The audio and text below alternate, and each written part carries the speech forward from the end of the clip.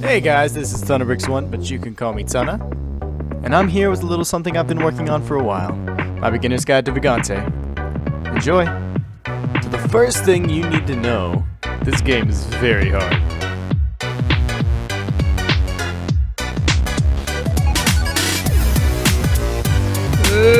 Lightning bolt! Lightning!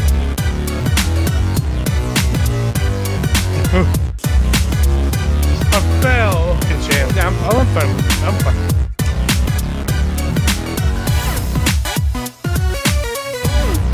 Here we go. Ready? Yeah, man. Let's do it. So, this is Vagante, a game me and Muzu decided to play and make a beginner's guide for. Vagante is a game filled with monsters, magic, chickens for some reason, and for Muzu, a lot of watching me fight bosses by myself. However, because of this, I can attest to how satisfying it is to beat a boss while dodging almost everything they throw at you. Vagante has 4 playable classes. 3 are available from the beginning of the game, and 1 must be unlocked through progression. Each class has access to many different skills and can be played many different ways. For example, my favorite class is the Rogue. The Rogue can be built for archery, dagger throwing, stealth, and acrobatics. My usual Rogue build involves maxing luck and putting a point into the dagger skill tree for the maximum critical chance. However, as previously mentioned, you can play Rogue as a stealthy character, by which you can steal things from the shop and sneak past non-boss enemies for a more evasive experience. Our next class is the Knight, and while you could argue that there really isn't a cookie-cutter tank class in Vagante, the Knight's skills would lend themselves best to a defensive playstyle. Skill trees such as Holy and Shield are meant to give players the ability to avoid lethal damage, or in some cases even negate it completely. However, that is not to say that the Knight is left without an offense. The Knight starts with a high damage sword that has a relatively long attack animation, meaning that anyone investing in learning to play with this class will need to be very aware of their timing and positioning to avoid taking damage while attacking.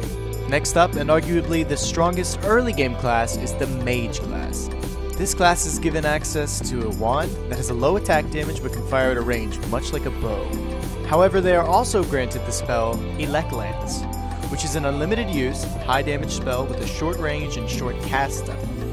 This spell is very powerful in the early game as it keeps you just out of range for enemy attacks, thus lowering the need for good timing, but meaning positioning will be all the more important. Our 4th and final class is the Wildling. This class has access to skill trees, allowing for what could be considered a brawler playstyle.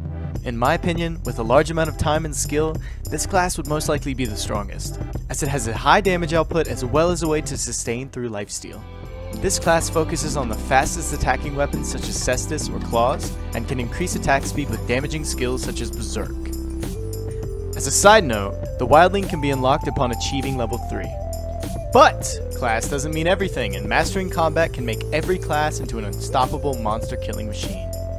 Intricacies in combat such as strafing while attacking, i.e. moving backwards during the attack animation, or knowing the timing of enemy attacks will make the difference in combat scenarios.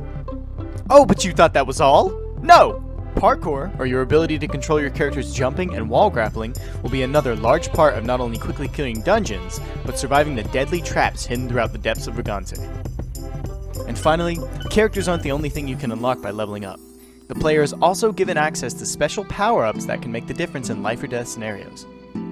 That extra 4 health at a bonfire can save your life, and that extra 2 strength can kill that boss before it has a chance to give you a proper death blow. Let's move on to enemy and level design. Vagante is procedurally generated with specific tile sets. These tile sets are randomly thrown together and voila, a beautifully murderous map just for you. Bosses will usually be placed at the bottom of the map in the earlier levels, and every tile set has its own preference on where bosses will spawn. Bosses will not engage the player unless the player is within a certain range. All bosses with the exception of the final boss are optional, so if you're too low to deal with it, you can find the exit and get the hell out of Dodge. Upon defeating that big bad boss, it'll drop loads of gold, guarantee a level, and give you a special key, which, depending on the level, can be used for one of 2 things. Number 1 is the boss chest. This is the most common thing you will spend your key on, and in some cases it will be your only option. Number 2 is an optional doorway to leave the dungeon. In my experience, most of the time you find these near fairies on the 2nd level. But what are the fairies, you ask? Fairies are NPCs which you have the option to save. They will be trapped in cages and will display a cute little emote just to let you know they're there. You can save these fairies by attacking their cage to let them out, then holding down and pressing your interact button. By bringing the fairy out of the dungeon, she will reward you with 30 HP and an extra point in vitality, effectively giving you 40 health. Oh, and chickens! Don't forget about chickens. They have the same effect as fairies. However, they will only heal you by 10 HP and will grant you strength and speed buffs when brought outside of a level. Chickens can also be held to gain the feather falling buff, which will slow your falling momentum so you don't take fall damage. Items and their effects are also a large portion of what can make or break a run. Items can have positive and negative effects. Some items can even have a combination of both. One specific debuff to look out for is curse. Not only will cursed items have poor stats in most cases, but you will be unable to take them off until you find a scroll of uncurse. As a side note, scrolls of enchanting can also clear curse from an equipped item. Items, scrolls, and potions will all have hidden effects until used or identified by an identification scroll. It is recommended to use an identification scroll on any strange and unidentified items you find.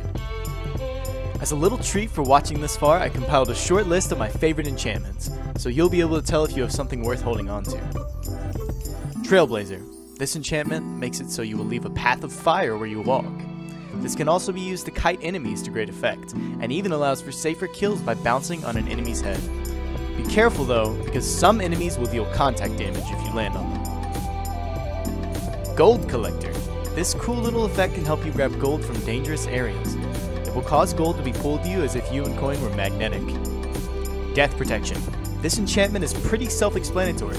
It will protect you from lethal damage one time. However, the item will be destroyed upon reaching the 0 health threshold. Familiars. An item with a familiar is a great addition to your arsenal. There are 3 familiars, all of which are visually interesting and effective in combat to some degree. As a side note, there are cursed familiars which will lift you off the ground at different intervals. Demonic. Demonic familiars are eyes with tentacles that will shoot fireballs at your enemies periodically. Pretty good. Compassionate. Compassionate familiars are little floating sunflowers that will sometimes restore a fraction of the damage you take. This one is probably my least favorite. Vengeful. Vengeful familiar is a small evil sword that damages enemies upon contact. This one is my favorite, but it entails a high risk, high reward playstyle. Items with these properties can be found through chests, ambient structures that look like barrels and boxes known as doodads, or bought from the shopkeeper. Speaking of the shopkeeper is a dangerous a friendly guy who only wants to feed his family. If you are going to steal from this man, you had better watch your back and hide your children. Don't cross him. Finally, let's talk about shrines. Shrines are in-game entities that can be damaged and even destroyed. However, they will give you great benefits if you play your cards right around them, and in some cases can cause run-ending disasters if you manage to piss them off. The Smith. The Smith is a large anvil when given 1 to 5 equipable items, will produce a new item. If given a certain number of hammers, it will produce a special item and award the player with a shiny new weapon. The Bloody. The Bloody is an Iron Maiden-esque shrine at which the player can sacrifice 30 health to gain 1 of either a point in strength or a point in dexterity. Alternatively, if you're a horrible monster, you can sacrifice the fairy for an all-stats upgrade. Sicko. Finally, if the Bloody is destroyed, it will deal 50% current health damage to all entities on the map, including you. The Deranged. The Deranged is a less predictable shrine to say the least. You can offer 1 of any item, or 50 arrows to the shrine for a random effect to take place. Sometimes it will cause an earthquake, sometimes it will teleport you randomly, sometimes it will destroy a portion of the dungeon you're in. If given a Chaos Wand and then a dagger, it will give the player a special item known as the Blink Dagger. The Light. The player can offer 20 gold to this shrine to be healed by a random amount between 1 and 20. If destroyed, this shrine will drop 30 gold plus all gold used on it during the concurrent run. However, this will disallow the player from receiving rewards from the light until all gold taken from it has been returned. The Cursed. If this shrine is offered cursed equipment, it will apply the God Curse to the equipment. The God Curse will remove all effects and buff the item heavily. However, this item will not be able to be removed under any circumstances other than death. If destroyed, the curse will curse all equipment in the player's inventory, even the items in the shop. The Scholar.